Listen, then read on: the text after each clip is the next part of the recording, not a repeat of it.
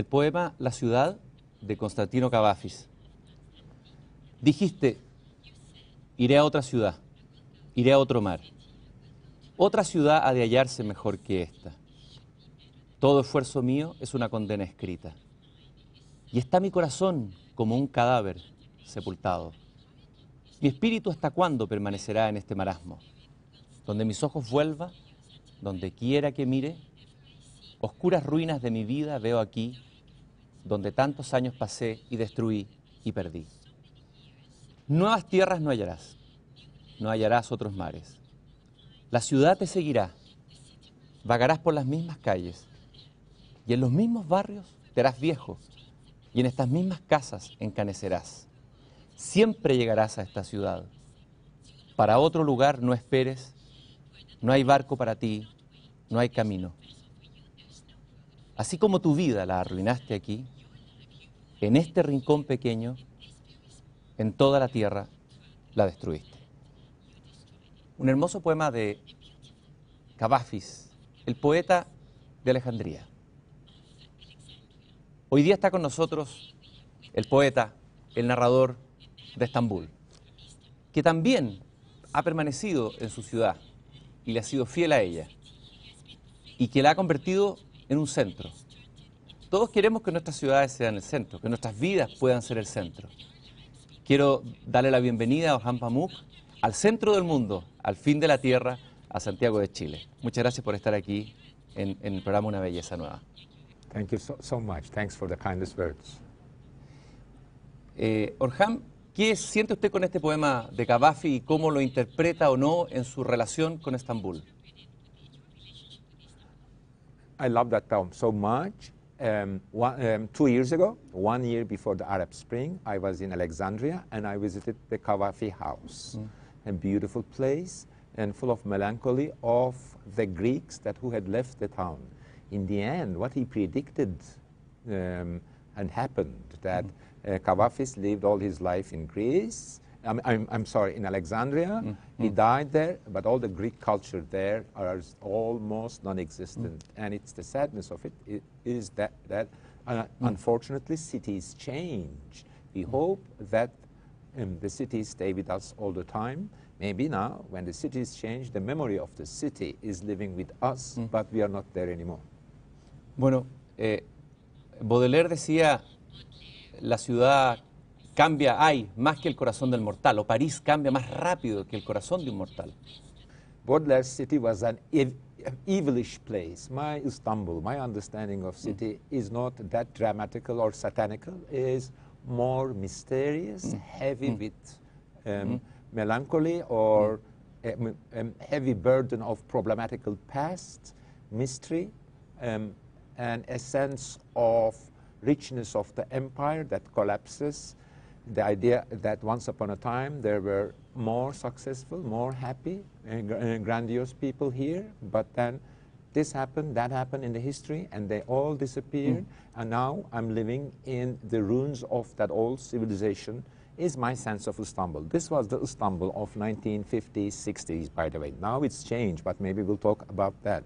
And in that, for Baudelaire, city was modernism, cruelties, evilish things, a bit drama. He had the sensibility that he liked Edgar Allan Poe, that kind of thing. While my, perhaps, city also has Baudelairean or Poesque, of even Kafkaesque phantasms and mysteries, while on the other hand, it's more, I would say, a motherly place where you cry a bit about the sense of loneliness, deterioration, end of empire feeling. It's less evilish. My city is less evilish, more sweet and melancholic than Baudelaire's, Paris. Baudelaire hablaba del spleen como un sentimiento básico.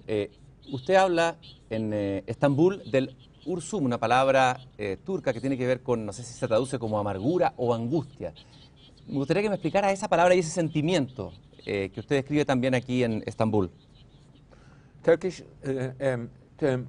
melancholy, different than Baudelaire's spleen or even Western melancholy, is also a philosophy of life, that we feel I argue, of course, essentially with the book that you held in your hand, Istanbul, and also with my other novels and books, that cities give you, they shape your spirit in a way, and this is essentially depends on two things.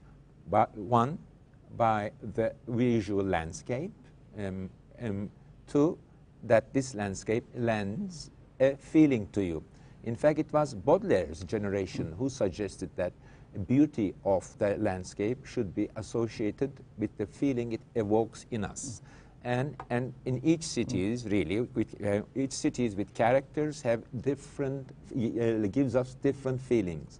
In my books, essentially in this Istanbul, I try to pin down, analyze, see through that feeling, which I call hüzün, an Arabic Turkish word, which is very popular in Turkey, more or less very close to Western melancholy, but has also Sufi mystical and ethical connotations of and ethics, perhaps comparable to what Japanese call nobility of failure, that we have a lost empire, that it seems being poor and destitute is a sort of a, we are doomed, we will be poor forever at the edge of Europe, never getting the modernity and richness, this kind of introverted communal feeling, not a Baudelaire-esque, very private and singular feeling of an individual, rather sadness or melancholy of a community. Estaba pensando que no cuesta encontrar una palabra en español, pero tal vez una palabra, no sé si cercana, aunque distinta en portugués, en brasileño es saudade. Yes, Saudade. Saudade. So many people saw that. Orhan, your melancholy looks like saudade of Portuguese. They told me so many times, perhaps, but I'm not a Portuguese-speaking person. But I like, and I'm born into this kind of melancholic feeling of towns. I don't like too much modernity. I like deteriorated modernity. Liking is not the right word here. I associate or communicate well with is the right word. Después de leer sus libros, de recorrer Estambul con usted, las laberínticas calles de Estambul a través de sus novelas, de todos sus personajes, me quedo con algunas sensaciones. Me quedo con el olor de los tilos, me quedo con la fuerza del Bósforo, un río donde uno puede nadar de espalda para cuando uno tiene una angustia, un dolor o una pena de amor. Me quedo con los gatos de Estambul, que son mal criados. Me quedo con la abundancia de los perros. Y me quedo con la manera de mirarse de los habitantes, cómo hay todo un lenguaje de mirada. Si usted cierra los ojos ahora, ¿cuál es la imagen más entrañable, la más personal de Estambul? O una calle, o una esquina, o una sensación, o un momento. First, thank you very much for making me remember Istanbul with such good, precise words. That it's the subject of staring at each other, testing your will with staring, or the dog staring at each other, a sort of a menace.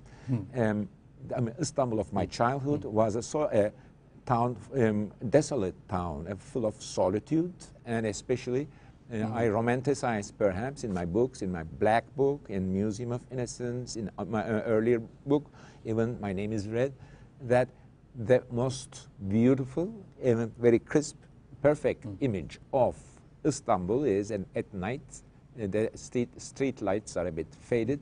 The city is, you still feel that it's living.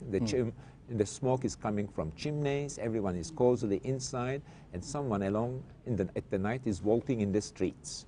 This is more or less, and this is of course in winter, a black and white or a darkly mysterious town. This is what I saw. Perhaps for quite a long time I slept 4 a.m. at night. I'm a night person. I used to write at night, and this formed also my imagination. Also, perhaps I was scared by my family, by maids, by people. Don't look at outside. In the next roof, there is a big monster or an animal. There's always, don't open.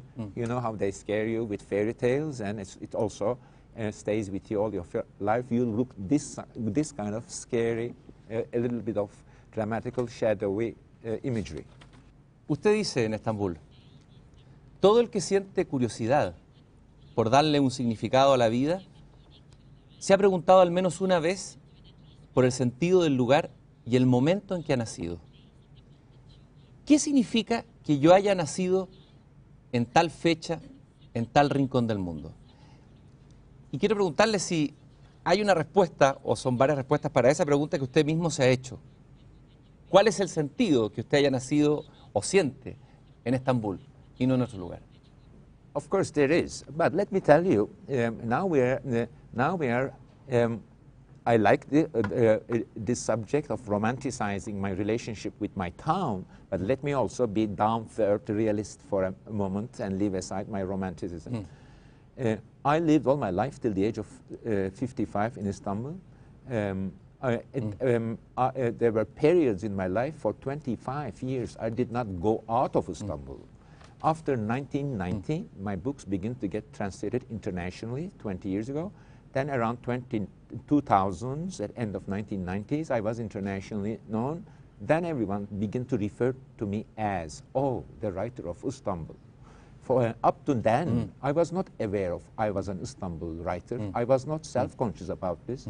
Like all identities, all perfect identities, I was not aware of my identity. It was something others referred to me as, Istanbul writer. Because I was just writing about, like all authors, about human beings, their humane stories, because I lived all my life there, and I came across human beings, in fact, that I wrote about humanity. But 20 years later, they told me, you're writing about Istanbul. Yes, I came across humanity in Istanbul. But, on the other hand, I was also self-conscious about my city, that I argue that cities, their climate, their history, their imagery, their atmosphere, make and shape our spirits. Tal vez voy a mostrar a muchos de nuestros telespectadores a lo largo de todo Chile. Chile, usted sabe que es un país muy largo, de norte a sur, hay muchos pueblos y rincones. Algunos tal vez tienen la imagen de Turquía, una imagen muy vaga, la confunden a veces con Arabia. Vamos a mostrar el mapa, una parte del mapa de la ciudad. Ustedes ven aquí el Bósforo, ven el Cuerno de Oro. Hay una escena muy bonita al final de Estambul donde usted recorre desde un muelle esa zona del Cuerno de Oro. Y está esta sensación de que, o esta realidad de que Estambul son Asia y Europa tocándose, casi a punto de abrazarse o darse un beso o encontrarse o separarse o fracturada. Está en un punto de una fractura y de un encuentro. ¿Cómo se ha dado en usted ese encuentro, abrazo o fractura entre Asia y Europa, entre comillas, Oriente y Occidente a través de su propia vida? For example, the ones who live in Istanbul do not care about this detail that much. You just cross the Bosphorus, never thinking that you're crossing from Asia to Europe. It's just your city. If you look from Chile or from Europe, it's wow, what an interesting thing. Every day you're commuting to your work from Asia to Europe and returning. Well, we don't notice that. Again, something that we don't notice, but this is something tourists are interested in. That once you live in a city, it's not different if you know New York from going from Brooklyn to Manhattan. It's not different from one part of Paris crossing it. It's just you're crossing a big water. It's not a river, it's a bigger thing. But then you forget about this. But then, if this is a metaphor for, on the other hand, truthful and realistic metaphor for, Turkey is based on two continents, two different cultures. Turkey is a country heavily embedded in Islamic culture. Our classics are Islamic classics. Our nation is embedded in Islamic culture, which not necessarily is political all the time. And also, there is, especially in the last 250 years, great desire from the ruling elite of Turkey, be it Ottomans, the last rulers of Ottoman Empire, and of course, Kemal Atatürk, the founder of Turkish state, and the following rulers wanted in many, many different ways to westernize, make Turkey an occidental country in a radical way, just like the Japanese did, just as more like the Russians did. Lo que uno percibe en sus libros es que, incluso en Estambul, es que Estambul a usted le interesa como lo ven los extranjeros. Le ha interesado, no sé, Estambul ha sido visto por Théophile Gautier, el escritor francés, por muchos franceses, por Gerard de Nerval, que estuvo ahí, por Joseph Brodsky, etc. Even Borges was there. But he didn't write. He didn't write too much. There was a ¿No nice escribió nada? photograph. ¿Escribió algo? There's a book by Borges called Atlas, more or less. His postcards, his photos, and then there is some commentary. He wrote sweet things about Turkish language, how poetic it sounds. That made me happy because I like Borges. Ahora, de los escritores que han estado en Estambul y que han escrito sobre Estambul, ¿cuáles son los que le han interesado a usted más? Para conocer mejor Estambul y para vivir, usted dice vivir Estambul como un extranjero. Usted mismo como un extranjero. Well, these writers, of course, write about most of them that I also analyzed in my book Istanbul, of 19th century Istanbul or early 20th century Istanbul. I read these writers more with curiosity, less about learning, but they have the detached Westerner's critical eye, or they have a painterly eye sometimes, as in Gerard de Nerval, and they are good in descriptions. Also, the problem with all these non-Western countries, what we today call post-colonial countries. Turkey was never a colony, so Turkey is essentially not a post-colonial country, but let's say non-Western, poor, traditional countries. Their cities were more described by foreign, international, French or English, especially French and English-speaking, and of course here in Latin America, Spanish visitors who describe outsiders, who wrote about the town in a more penetrating way also, who painted, made engravings of the town rather more than the locals. This is not only a Turkish Ottoman situation, this is an universal situation. We both get information from these 19th century, early 20th century visitors, learn from them, and then say, well, you are an Orientalist, you are a bad guy, you did not represent us. This is a problematical situation. I tried not to do that politically correct, anti, you're sugarizing us, this or that. That's not the point about them.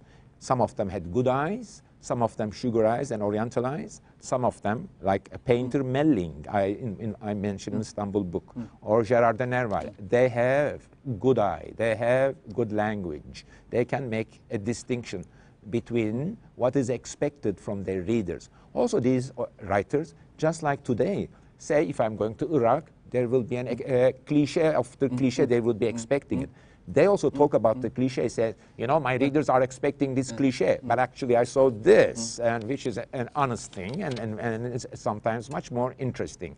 You also see that the representation of cities, if they are outside of the West, are full of cliches, because if you use the cliches, they publish your essay. You have to address some of the cliches. Sí. Bueno, hay un cliché de Chile también y es difícil erradicar ese cliché y es difícil conocer Chile porque es un país que tiene sus secretos igual que obviamente que Turquía. Hay una fotografía que quiero mostrar acá que es usted muy pequeño en brazos de su madre en el edificio Pamuk, ¿no? Ese niño comenzó dibujando, comenzó pintando. Sus padres le hicieron creer que era un gran pintor y él se lo creyó y comenzó y pensó que iba a ser pintor, pero de pronto decide ser escritor y al final de la novela son unos paseos por unas calles oscuras y estrechas, como la de esta fotografía, por unas calles amargas, sucias, oscuras, en blanco y negro. Después de esos paseos, cuando decides ser escritor, y le dice a su madre, no voy a ser pintor, seré escritor. Hablemos de esa decisión en la vida, en qué momento usted se da cuenta que va a ser escritor, y un escritor que siguió siendo pintor de alguna manera. I really don't know a one-sentence answer to that question, and perhaps one of the painful feelings I had in my life. I was really a happy painter, I thought, when especially 10 years old, 15 years old. That everyone, I come from a family of engineers. My grandfather was a civil engineer. My father and uncles were also civil engineers who did railroads. I always, in a funny way, say that I'm just like William Faulkner, whose grandfather did railroads. I was expected that I go to the same civil engineering school and I in fact went there. But since they saw in the family that I am a have an inclination for art and literature or this or that, they said, well, this is the black sheep of the family. Why don't he be an architect? That's why I enrolled to School of Architecture, and I thought that just like Corbusier, I will be both a painter and an architect. But when I reached the age of 20, just like you said, so a screw was loose in my head, really. I cannot fathom that. I cannot explain that. Or I explain that in my book, Istanbul. It's a mysterious thing. Then I begin to not enjoy painting, or I begin to come to some problems with painting. Perhaps I'm coming from a culture, Islamic culture, where there is not a tradition of outwardly hanging big paintings, no galleries. Books were at most illustrated, as I wrote in My Name is Red. Books were illustrated inside the books. I really don't know the reason, but this helped me because I already prepared myself for a life of solitude in a room. Either I thought I would be painting, and I switched to literature.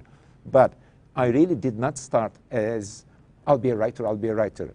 I started as, I'll be alone in a room, because I'm not I cannot give orders, take orders, I cannot live with, I knew this sensibility in me, and I, in an almost desperate way, so what do? I should do some artistic thing, and started writing. But of course, after 17, all writers say this is another cliche, between 16 and say 30, I was reading like a mad. I was reading a lot and learning and enjoying so much what I read. ¿Qué es lo que leía y le producía más pasión? ¿Cuáles fueron las novelas que más lo marcaron? Dostoyevsky, ¿quiénes fueron los primeros encuentros que lo enamoraron de la novela como género?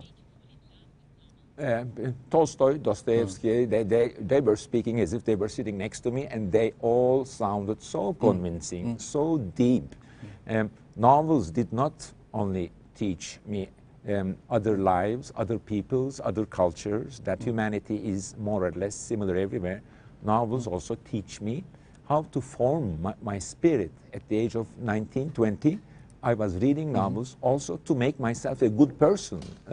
And I think I always argued this is a third world way of reading. You know, not only you read to learn literature or entertain yourself and learn, but also you have a great desire to quote civilized, to be more civilized, to be more developed, to be a good person, really.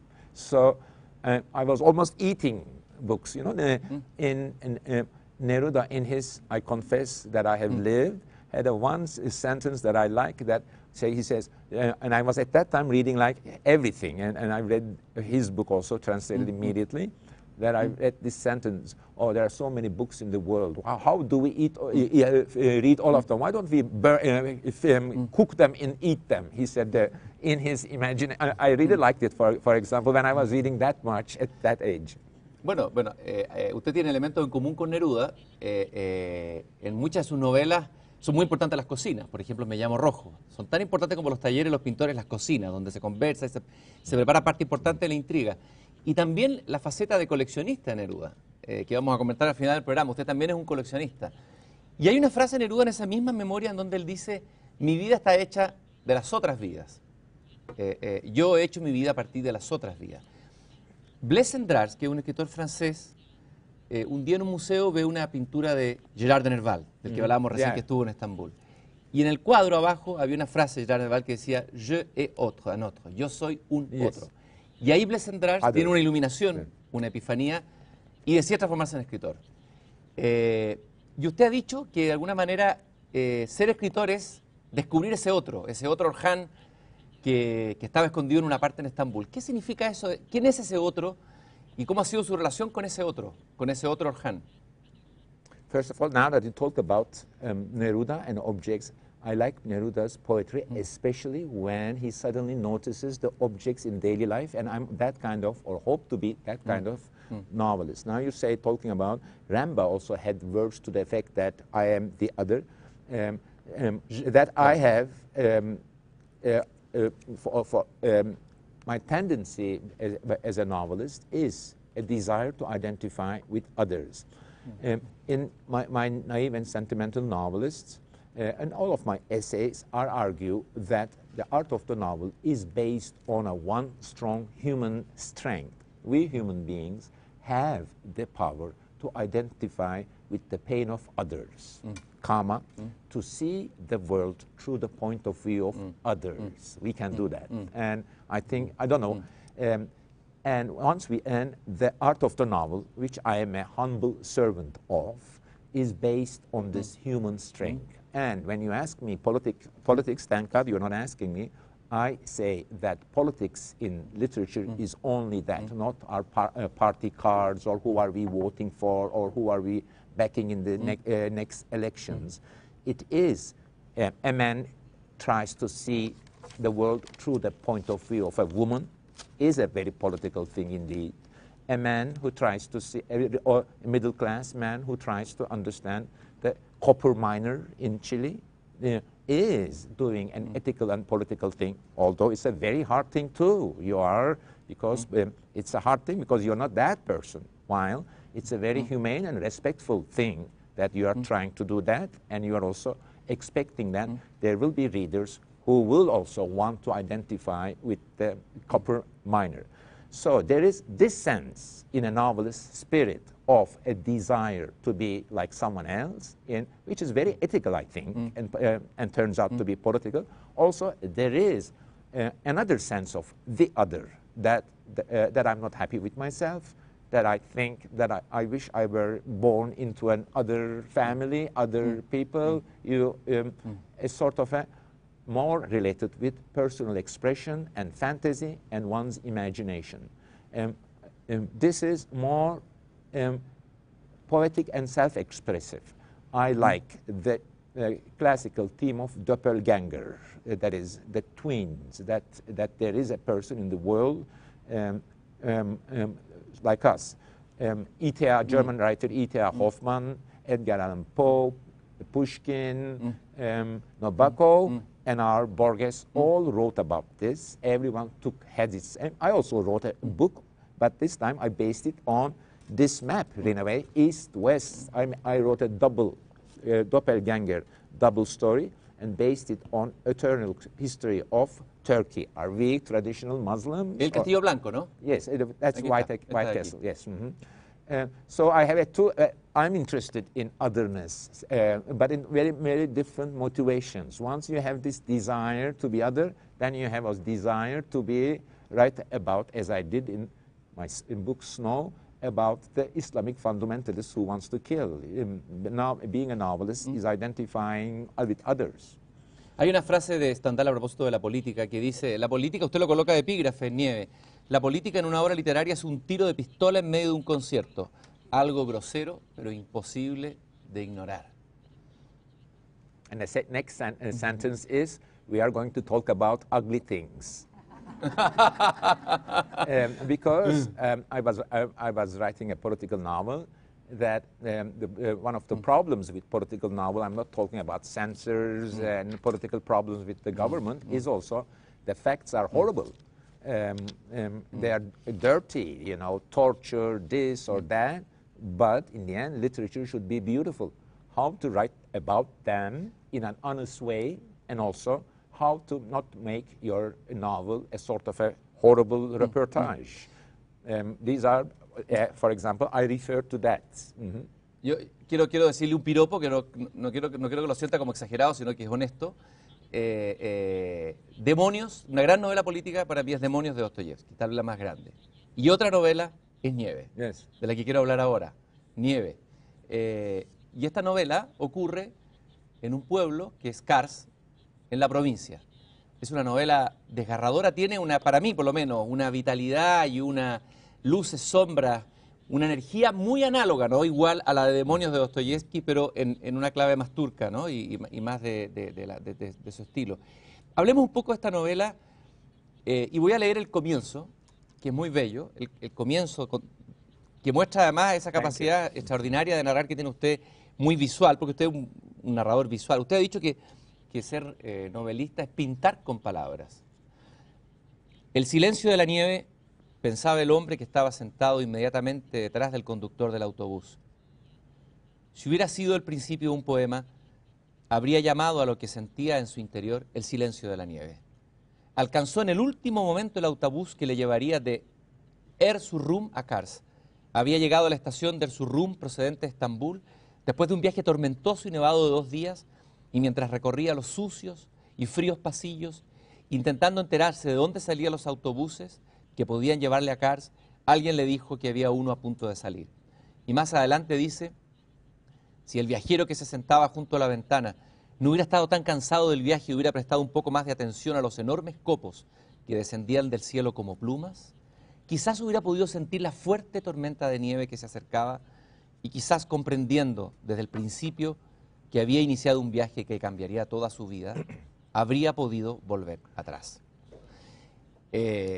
Ya uno está dentro de la novela, cae la nieve, no va a dejar de caer la nieve durante toda la novela, es impresionante. Y esa nieve produce una sensación al mismo tiempo de limpieza, de pureza, pero también produce una sensación de melancolía profunda. Y bueno, y al final de la novela uno, como el narrador, llora. Yo lloré al final de la novela, como lector. Esto es una confesión impúdica del lector, pero yo creo que le tiene que haber pasado a muchos lectores. Lloré con el narrador. Y me imagino que para usted tiene que haber sido todo un trabajo, una búsqueda, un viaje, el entrar en la provincia profunda, en los dolores de Turquía, las alegrías, en el amor, en la política, en todo cruzado como en la vida. ¿Cómo partió esta novela? Tengo entendido que usted fue a Kars a investigar, que habló con los personajes del pueblo. Cuénteme un poco la historia de esta novela, de nieve. Thank you very much for the sweet words. We have to thank my translator, Rafael Carpintero, who did that lovely translation. Muy bueno. Wonderful. I'm very Bella traducción. En general las traducciones al español son muy malas, se lo digo aquí públicamente, pero esta es muy buena, sí. Okay, I see. Sí. Now, you know, what you read, that I mean, that a character called Ka is in a bus approaching the town of Kars, then this northern eastern town, and very poor, very dispossessed, probably underdogs of the very poorest live there. And in fact, that some 10 years ago, I read on front page, big article in a Turkish newspaper, a whole town was on sale. It was you can buy the whole town to $1 million because everyone was leaving. Something like what happened in Valparaiso, that in Valparaiso, Panama Canal and nitrat, invention of nitrat, in a way deteriorated.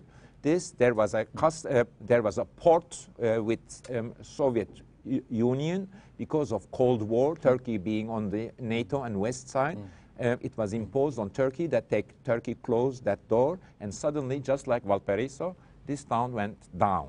So I thought, with my sense of melancholy, I go to that kind of place, just as I was. My first day in Chile went to Valparaiso yesterday. I went to that. I had the story in my mind before. I thought that I should go to this poor town. Lots of political problem because there were also Kurdish guerrillas fighting with the Turkish government. So if you go there alone and you're looking like a city tourist, no tourist goes there, they will immediately get you. So I went to one of the major Turkish newspapers, get a press card, and went there. Most of the things that are described in the first 200 pages of the book happened to me, actually. That I was followed by civilian and police, that there was a very funny little city TV in a city of 50,000 people, and I went there saying, I'm coming from Istanbul, please tell me your stories. I will put them in a reportage. There I lied, because I was, in fact, went there to write a novel.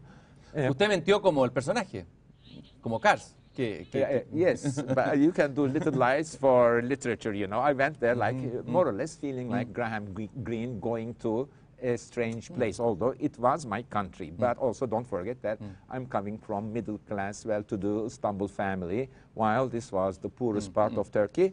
And I also wanted to discuss my problems there. And what were my problems?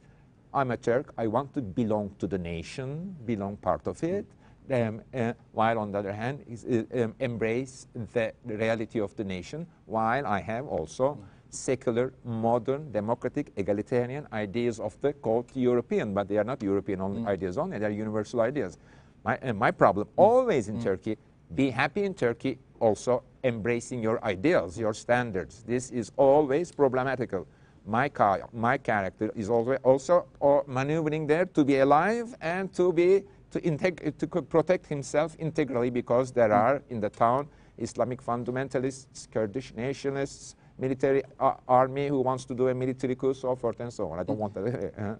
Ahora, lo que uno agradece en esta novela justamente es que nosotros tenemos la caricatura del fundamentalista islámico, la caricatura del islamismo. Y aquí, a través de personajes concretos, por ejemplo, Azul, que es un ideólogo, un líder de un movimiento radical, sobre todo a través de Necep, ese joven islamista tan puro que tiene que hacerle preguntas al narrador, que tiene dudas sobre Dios, uno se enamora de esos personajes y es capaz de entenderlo y colocarse en su piel, en su lugar, en sus frustraciones, en sus dolores, no aceptar obviamente la ideología radical. Y ahí hay una idea muy importante que usted también ha dicho en otra parte, que es la compasión que tiene que tener el narrador por los personajes y que también tiene que tener el lector. ¿Cómo se da esa relación de compasión y de amor de usted por sus personajes? A good question, because this is the damning question of every honest novelist. Snow wants to be a realist novel. It has realistic, anthropological, funny, imaginative sides, but essentially it wants to portray Turkey accurately, truthfully, in all of its problems. But if you want to do that, then you should understand the woman who wears a headscarf by her own will, or Islamist who believes in his religion so much that he uses politics for it. You have to understand this. And once you begin to understand a person, then your friends, your community says, Orhan, what? Are you getting religious? Are you from one of them? The distinction between understanding, paying attention for the reasons, and approving gets so thin in a novel, in a good novel. You just cannot understand whether the novelist thinks this way or he is just being realist. This is the damning, very, very delicate moment of the novelist, because you have to fine-tune everything. Yes, the reader should feel that you're not on the side of the fundamentalist, while the reader should not feel that I made a caricature of this person. It is more troubling, more... Uno podría clasificar a los novelistas, los buenos y malos novelistas, los que tienen compasión y los que no tienen compasión, ¿no es así? Yes, or one should... the greatest problematic of any novelist is being truthful and representing everything with the same objective, passionate understanding, and also expressing himself. A novelist is a person who does two things. Self-expression. I also project my phantasms or dreams. I have, as I said, I'm a dreamy character who wants to be a painter, but I also want to be, with all of my books, not in one book, do a whole panorama, a fresco of Turkey in a realist way. These are two, sometimes these contradict. If my panorama is too objective, where is me? If I express myself too much, where is the panorama? These are all very sentimental, calculating side of my mind, always thinks this. But there is a general politics, not daily politics, but making what should be my picture like. I'm always worried about these questions. Me gustaría hacer muchas más preguntas de la novela, pero el tiempo nos va a devorar, pero simplemente recordar que yo soy muy fiel, trato de ser, y creo ser fiel a mi mujer y la amo profundamente, pero le fui infiel en esta novela. Uno puede ser infiel en la literatura. Y me enamoré de Ipek como el personaje, caí rendido a sus pies, ante su belleza, su ambigüedad, porque son personalidades femeninas ambiguas, que ocultan, que incluso hacen tramas y a veces mienten, pero uno se enamora desesperadamente por ella y estaría dispuesto a cometer los mismos errores y volver a enamorarse de ella para todo lo que ha ocurrido. Pero me enamoré sobre todo, no en sentido homosexual, me enamoré de un personaje que es Necep, que hablábamos recién, que es este islamista joven puro, que en un diálogo con el narrador, que es el poeta, que es un turco que exiliado en Frankfurt, vuelve a Estambul y a Estambul vuelve a esta provincia que es Kars. Y le dice, muy desesperado, prendió un cigarro y le dijo, si Dios no existe, eso quiere decir que no hay paraíso. Y si es así, que millones de personas se pasan la vida entre carencias, pobreza y opresión, ni siquiera pueden ir al cielo. Entonces, ¿qué significado tiene todo el sufrimiento de los pobres? ¿Para qué vivimos y para qué sufrimos en vano? Y Karl le dice, Dios existe y el paraíso también. Pero él le dice, no, me lo dices para consolarme porque te damos pena. En cuanto regreses a Alemania, volverás a pensar que Dios no existe como antes. Ese diálogo es extraordinario. Brevemente, ¿cuál es su relación con Dios, con lo religioso y con el Islam? Brevemente. No quiero una explicación teológica porque no es teólogo. ¿No? I'm not a religious person, but on the other hand, religion takes very little of my spiritual life. My religion is literature, particularly novels. Also, Borges is also a part of my religion. Put this on the side, but on the other hand, I think that my work, I belong to Islamic culture and civilization, that the whole civilization made me. I belong to it, but I'm a secular person who has a distinct. So my problem, in fact, was in Black Book, My Name is Red, to combine this heritage, take it seriously without falling into its mystic or religious traps or discourses. Also being a private person, an individual, not a community person. I don't belong to any community, any party, any organization, really. I'm not that proud of it. I'm a solitary person, but this is how I am, and I have to be honest to myself. So, and Islam, and any way of being religious is deeply being communal. These are the contradictions. I belong to that culture in a very distinct, and I try to do this, address this very individual way. I accept that culture, but I'm not religious. I'm heavily secular. I want Turkey to be modernized, while on the other hand, I don't make essentialist and negative judgments about the whole culture. Para quienes buscamos desesperadamente un sentido a la vida, para los modernos, posmodernos, los que vivimos ya en un mundo moderno, entre comillas, posmoderno y laico, etcétera, cada vez más secular, la novela tal vez es la última esperanza de un sentido. Usted lo dice por ahí, es una religión, es una posibilidad religiosa para los laicos y modernos. ¿En qué sentido la novela es una alternativa de sentido? ¿Y cuál es el sentido que puede dar la novela a la vida? It is really meaning. I have high ideas, still very high ideas about the novel. If a journalist calls me, Orhan, we are doing a page about the death of the novel, I always make a joke about that. The novel is not dying. It's going very well. Let me look at the numbers. I have a publisher in Shanghai who is telling me that, Orhan, just like a rain, novels are coming from young Chinese people who are writing.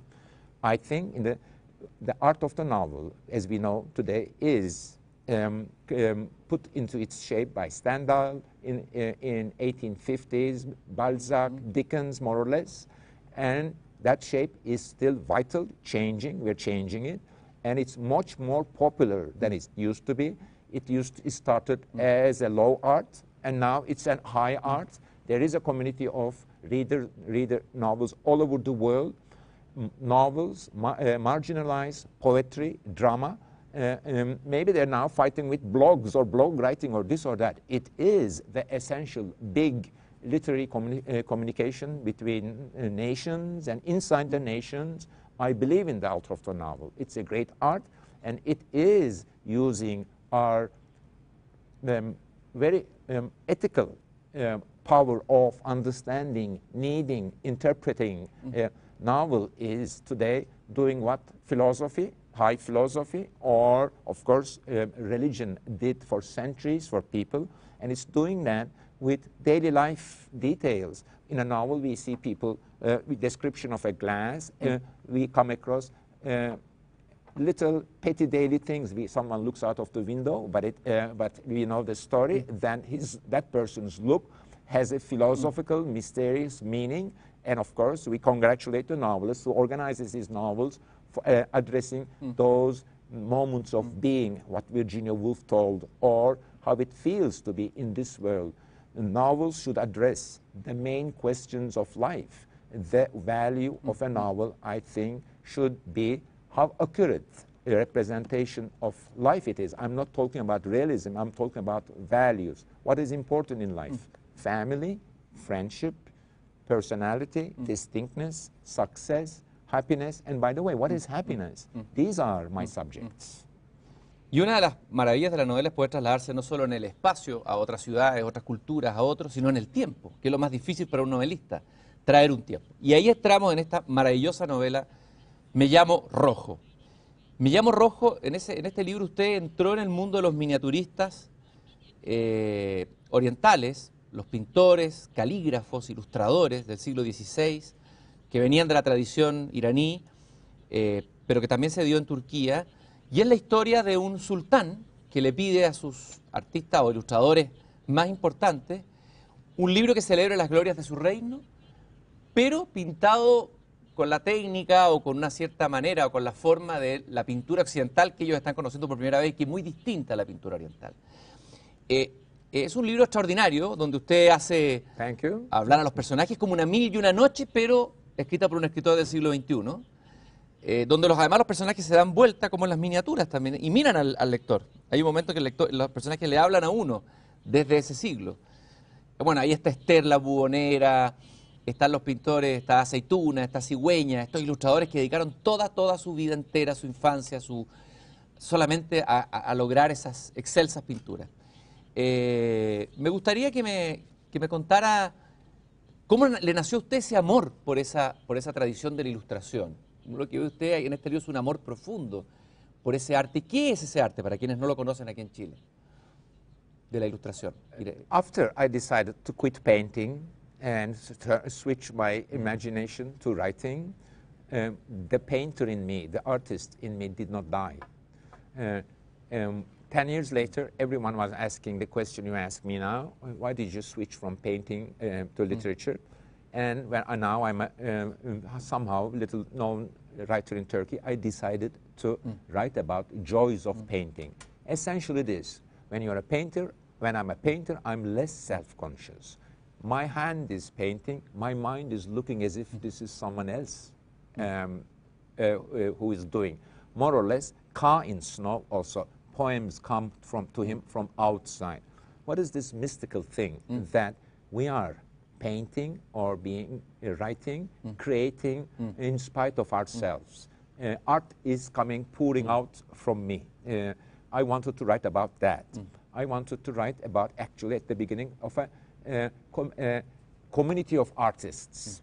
Jealousies, groups. This is not only about a group of paintings, but also represents the artistic sensibilities, how jealous we are of each other, the joy of being an artist, transcending yourself, and of course getting happy with your art. At first I started actually a novel that takes place in contemporary Turkey, but I realized that the modern Turkish painter who is imitating European examples, it will be a novel about East, West, like that. I didn't want that. I wanted to go where the Turks or Muslim people painted purely. They had their own art in, I would say, 15th, 14th centuries, what we today call Mughal, Persian, Ottoman art. And that was pure. Of course, nothing is pure, but they were strong there, also an empire. Ese arte extraordinario desapareció y uno de los protagonistas de la novela, que es un maestro de pintura, dice todo va a desaparecer, en el momento que lo van a matar incluso, porque también tiene algo de novela policial esta novela. Todo esto que estamos haciendo y no la conciencia va a desaparecer en la pintura, esto que hoy día es tan alabado por el sultán, algún día va a desaparecer, y eso ocurre con todo el arte. Y uno tiene la sensación en este libro de que este es el canto de cisne de una época, la época de la Ilustración, pero también es la sensación de que todo el arte, incluso la novela, que hoy día queremos tanto, es fugaz como todos nosotros y que finalmente, a lo mejor en 100, 200 años más ya nadie leerá, a lo mejor a Dostoyevsky como lo leemos hoy día, ¿no? Y lo mismo le pasó a estos ilustradores. Ellos dicen, un personaje dice, ellos pintan, refiriéndose a los occidentales, lo que ven, nosotros lo que miramos. ¿Cuál es la diferencia entre la pintura del siglo XVI occidental que se da en ese momento y esta pintura turca iraní? ¿Cuál es la diferencia esencial? But you have asked me two questions. Let me answer them one by one. You said, la ansiedad. You said the tragedy of my painters in my name is that the smart ones realized that their art would vanish. My books are essentially, perhaps because Turkey's situation is like that, about cultural change. I always give this example. Let's imagine a Chinese village in the middle of China, nowhere. Then they have a habit of calligraphing and copying manuscripts, and it produces so many, let us imagine, so many examples. Suddenly someone brings a photocopy machine, and everything dies. Cultural change is a dramatical, spiritual, traumatic human subject. One day you wear your clothes and eat your tea in one way, suddenly something modern comes. You also desire it yourself. There is also a guilty part in that.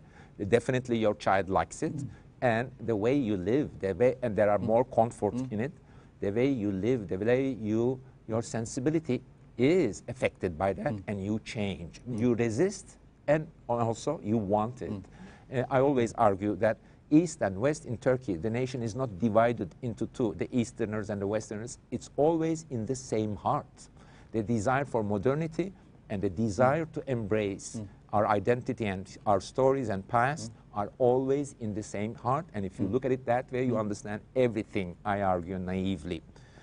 Now, the other subject, the other question was about that. Would you... La diferencia entre la pintura del siglo XVI, la pintura occidental y la pintura oriental. Una ve y la otra mira. Yes.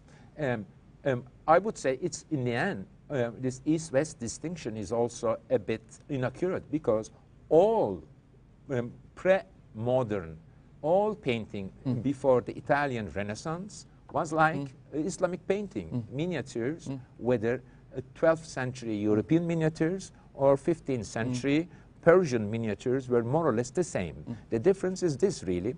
One is pre-modern painting, which now is a global thing. There, no one is talking about globalization of visual arts, but visual arts globalize by the invention that was made in mid-15th century by the Italians, then accepted by Northern Renaissance, then is a global thing we never discussed. My God, we're seeing our lives through their point of view. What's the difference, Orhan?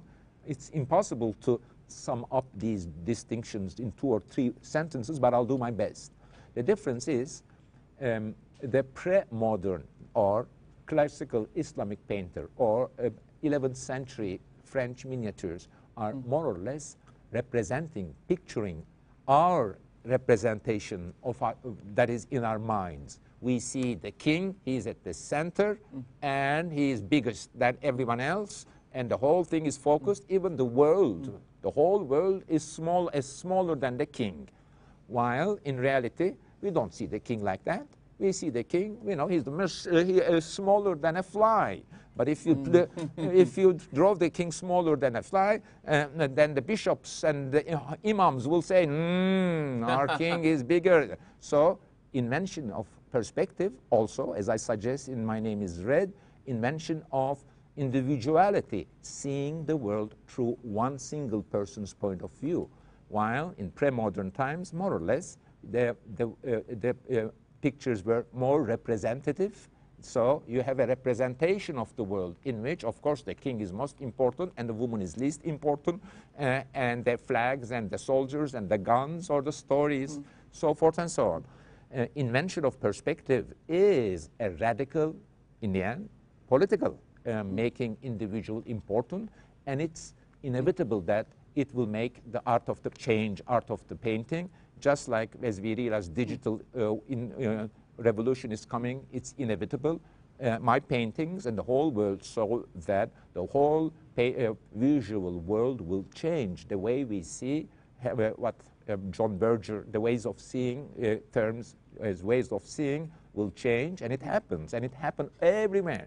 Even the most religious kings and Muslims wanted to be painted like that. Nos quedan muy pocos segundos y nos quedaron muchas novelas sin poder comentar como siempre, pero quiero recomendar especialmente la última novela a nuestros lectores, a quien quiera leer. A ver, es distinto conocer una ciudad, decía Julian Green sobre París, es distinto haber tenido una pena de amor en París a no haber tenido una pena de amor en París para conocer la ciudad. Y esta novela es conocer Estambul con una pena de amor en la piel y en la sangre. Un personaje desgarrado por una pena de amor, que probablemente refiere una pena de amor suya de su juventud, que está descrita en Estambul. Pero lo interesante es que es una novela en la que el personaje se convierte en un fetichista y va coleccionando todos los objetos, todas las cucharas, se las roba, las tazas, que le recuerdan a la amada que perdió. Y hace un museo. Y usted ahora está haciendo un museo en Estambul que reúne todos los objetos de esta novela.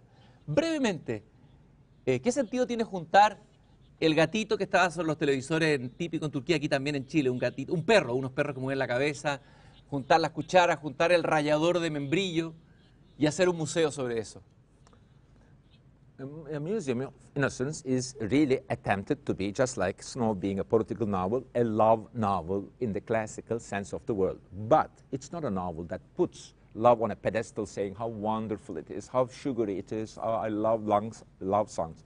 It is, in fact, a critique of the rhetoric and ideology of love, trying to be very realistic about it and saying that we human beings can also get very much attached to things and persons, and tries to understand what happens to us when we fall in love, not in a sugary way, but in a realistic way. And my understanding of love, it's something like car crash, you know. You just want to get out of it. It hurts a lot. You'd rather not have it.